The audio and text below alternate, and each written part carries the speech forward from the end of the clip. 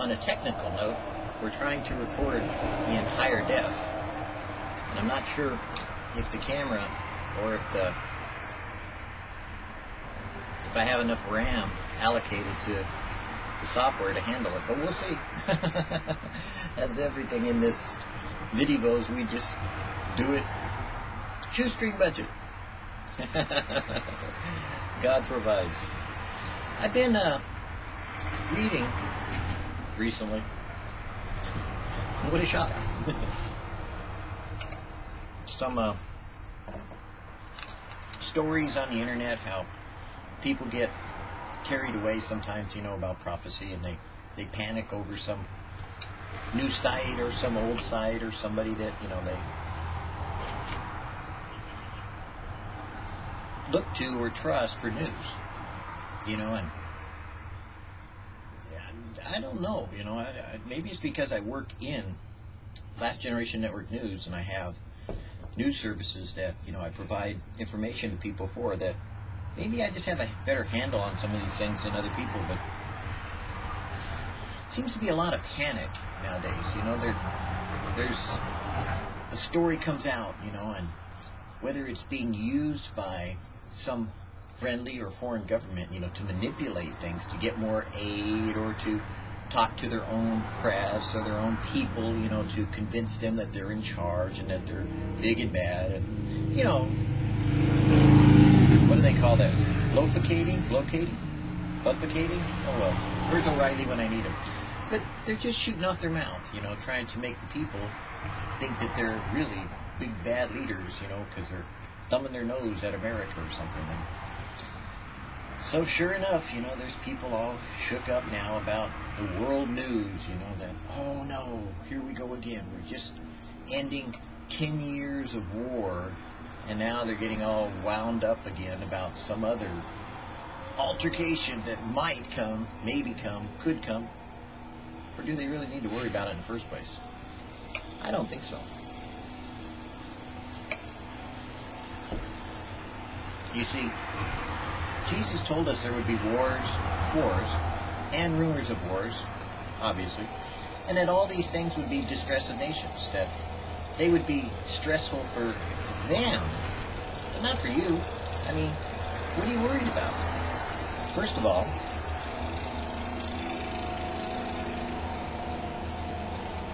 is God in control? I mean, you have to ask yourself that. If He's in control, then we don't have to worry. If He's not in control, you better worry. Might have to do something. But when you look at news, don't get wrapped up in what the news says. Get wrapped up in what God says. Kind of discover what the Lord is showing you in these news services that are provided to you, because they're not meant to make you pay attention to, oh no, let's look at Iran or Iraq or whatever country the flavor of the month is at the time, because when it wasn't Iraq or when it wasn't Iran, it was Iraq. And when it wasn't Iraq, then it's Iran. And do you kind of get the picture? They're going to jump from country to country. You know, it's always going to be a different country that's flavor of the month. Now it's no longer Afghanistan, and we don't have to look for some terrorist, you know, who's out running around. It's always going to be something. So really, if you want to pay attention to something, pay attention to someone. Focus your attention of your spirit on Jesus, and you're going to find that He's really got a plan in store.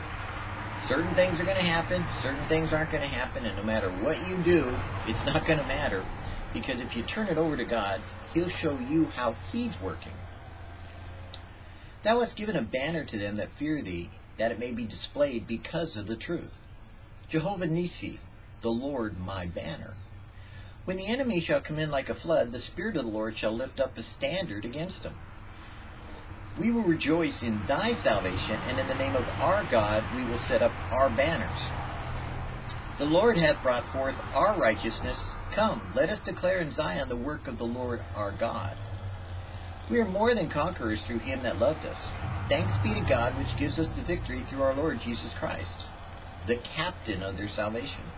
My brethren, be strong in the Lord and in the power of His might, valiant for the truth, Fight the Lord's battles. Be strong, all ye people of the land, saith the Lord, and work. Fear ye not. Lift up your eyes and look on the fields, for they are white already to harvest. Yet a little while, and he that shall come will come, and will not tarry. The highest priority in a battle, really, is knowing who the enemy is. Because you may be attacking the wrong person or the wrong thing. So, right now, when I see Christians fighting Christians, I keep thinking, I think they got the wrong enemy, because it says we wrestle not against flesh and blood, right? Against principalities, powers, spiritual wickedness, high places. So, the weapons of our warfare are not carnal, but are powerful and spiritual to the tearing down of principalities and kingdoms and all those things. So, whenever I read a news story about some battle that might happen or might go on someplace in the world, don't you think we ought to pray?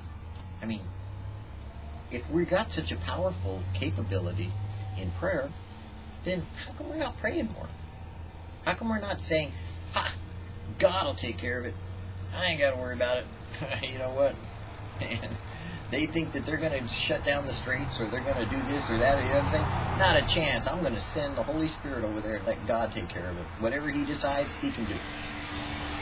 And then you leave it in God's hands, and then you don't have to fear for that, because God wants to turn you around from the worldly things to the spiritual things. Because the worldly things tells people to that are ungodly to, we might die, so that you can share the godly news or the good news that's in the midst of the bad news. And the good news is they don't have to fear. They could have peace in their situation by knowing Jesus, the Prince of Peace.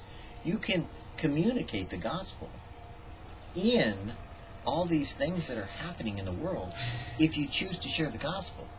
But a lot of people choose to hype people up to get them excited about, it's the end of the world. Well, no, it's not. We still got quite a few years to go. And it may be the end of the world for some that might die. We could die anytime, and that's why we look up and see our salvation, because God's going to deliver us from this body of sin that we live in. But in the meantime, while we occupy, we shouldn't be preoccupied with things happening in the world and forgetting that we're supposed to be harvesting from the world those souls that would be saved. That is what our warfare is to be knowledgeable about who the enemy is and who and what our function is. Anyone can be a silly-nilly or a panic Paul, where it's like, oh no, or a Mr. Bill, oh no, Mr. Bill, splick. Or you could be, somebody a little different, like Jesus, where He says, I think I'll raise the dead today. God told me to raise the dead, so you go out and raise the dead. Or you go out and you share the gospel, or you go out and heal someone, or you go out and help someone. Because it's really all about knowing your enemy, but knowing also your resources and your friend. Knowing your capabilities and knowing what God is going to do when He says He's going to raise up a banner and take care of it for you. Because while He's holding the enemy at bay, you're supposed to come in and steal his resources. Snatch them away, as it were, from the enemy's clutches. Because really, when you see a world going kind of haywire, it's only going haywire so that you can share Jesus. The church is never so powerful as when it's being persecuted. So don't worry about fighting Christian battles to say Merry Christmas or to say this or that or the other thing. How about going out and sharing Jesus to someone who's perishing and starving and homeless and dying and going to wars that mean nothing, that every 5 or 10 years you're going to have another war, and usually most countries have them about every 20 years or so. They go to war again. Matter of fact, you can look at our history and, boy, we seem to have closer and closer and closer and closer, Think about that. We keep getting back into another war every few years, and it keeps getting closer and closer together. Because you see, a war economy produces jobs. But then when you back off, you produce unemployment. gets interesting. You'd be surprised is at how well a country who is impoverished when they go to war can suddenly build up their resources by declaring war on someone else. Sometimes that's what wars are all about. It's the money, not really the politics or the ethics. And God wants us to be about something else, which isn't to seek the world and its ways, but to seek ye first the kingdom of God and His righteousness, and then all these things will be taken care of for us as well as provided for us. Because while we are just passing through, we get to enjoy some of it. There's no reason to be all blown out and bummed out because it is the end of the world. And it is. We will see Jesus return. But it's also an opportunity to